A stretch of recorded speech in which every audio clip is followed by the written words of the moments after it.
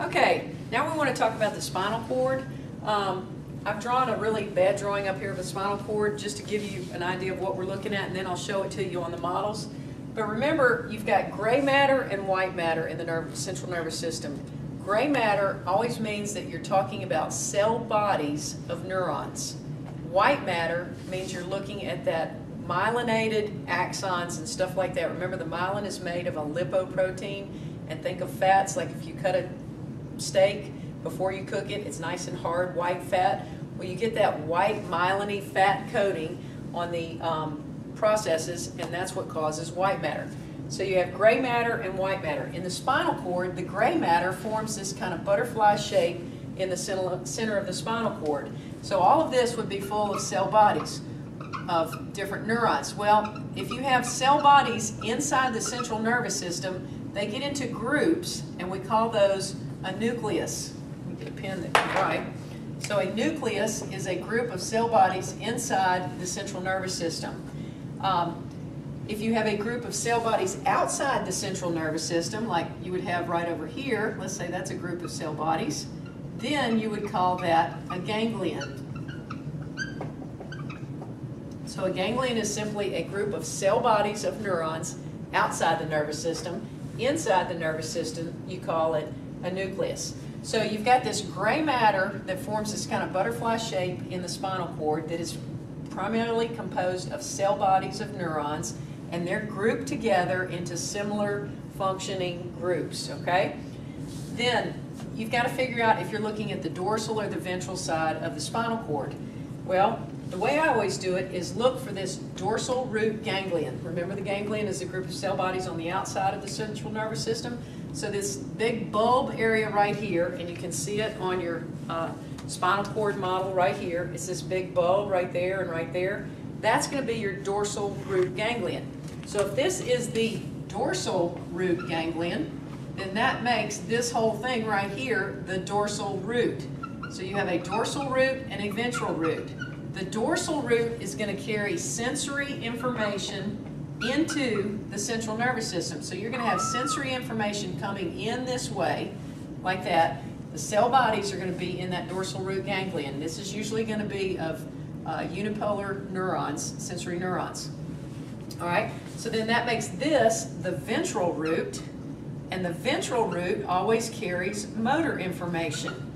So it's going to have motor neurons coming out from this gray matter, so their cell bodies are going to be in the gray matter, and they're going to come out and go this way. So you've got information going into the central nervous system through the dorsal root. You've got information coming out of the central nervous system through this ventral root. And these two roots come together and form what's known as a spinal nerve.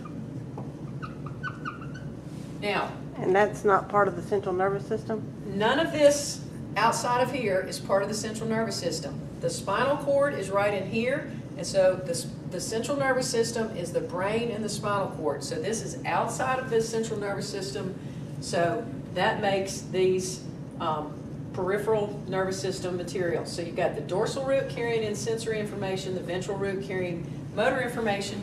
Those come together and form that spinal nerve. So your spinal nerves carry mixed information, both motor and sensory. All right, so if this is the dorsal side and this is the ventral side, then that's going to make this the dorsal horn of gray matter, and that makes this down here and here the ventral horn of gray matter. The dorsal horn, let's see, wait a minute, ventral horn. Okay, the dorsal horn is going to primarily have cell bodies of these small neurons called interneurons that kind of synapse inside the central nervous system here. The ventral horn is going to have primarily cell bodies of motor neurons that are carrying information away from the central nervous system. Inside the gray matter, you've also got this circle here that's an empty circle. That's the central canal of the spinal cord. The central canal is full of cerebrospinal fluid. Okay? Stop. All right, so your central canal carries cerebrospinal fluid, and you've got your dorsal horn of gray matter, your ventral horn of gray matter, and then you've got your dorsal root and your ventral root, your dorsal root ganglion, and then you've got all this matter surrounding that gray matter, and this is known as white matter. And remember, it's white because it is myelinated nerve fibers or myelinated axons that are coming through here. Now, what's the difference between a nerve and a tract? Well, if you have a myelinated fiber outside of the central nervous system, you're going to call that a nerve. If you have a myelinated fiber inside of the central nervous system, so if you've got myelinated fibers running through here, then these would be called tracts. So a tract is going to be a group of similarly functioning myelinated fibers within the central nervous system. A nerve is going to be a group of myelinated fibers running outside the central nervous system. So if we look at our models, let's go ahead and show you these different things here. All right, this is going to be our spinal cord right here. So this is all central nervous system, and you can see it's covered with the different duras. You've got this blue here, which is the dura mater, which is that thick outer coating, and then you've got the kind of spidery, webby looking gray stuff. That's going to be your arachnoid mater, and you'd have cerebrospinal fluid floating all around that. And then you'd also have cerebrospinal fluid floating in your central canal. That's kind of hard to see in here. And then your pia mater would be hugged up right against this spinal cord like that.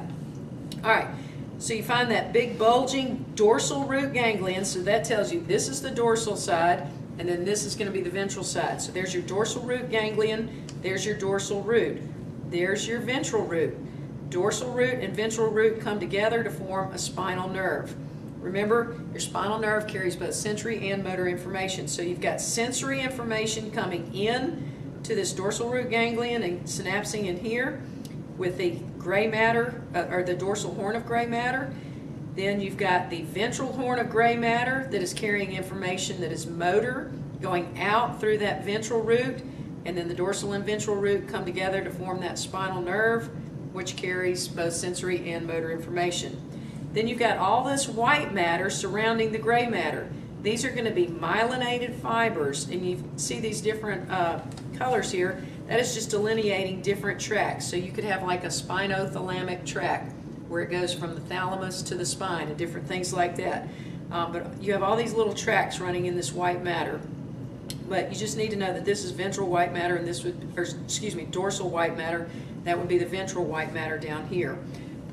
The only other thing you need to know actually is nothing, so let me just let you see it again on this other model. Again, look for your dorsal root ganglion. That tells you this is the dorsal root. There's your ventral root. There's your spinal nerve where they come together. This is all white matter of the spinal cord. This kind of greenish colored here, it's at two different levels. That's showing you the gray matter of the spinal cord, so that would be the dorsal horn of gray. It's primarily interneuron cell bodies. Then the ventral horn of gray matter, which is primarily motor neuron cell bodies. And then, of course, your central canal, you can see it better right in here, is full of spinal, cerebrospinal fluid. And that's it. Okay, one more thing I forgot, though. Remember that all this information, this sensory information that's coming into the spinal cord and the brain, it's both somatic, which means it comes from your body, and you're outside of your body, and visceral, which means it's going to come from your internal organs. And that'll be important later on when you're learning about referred pain and things like that.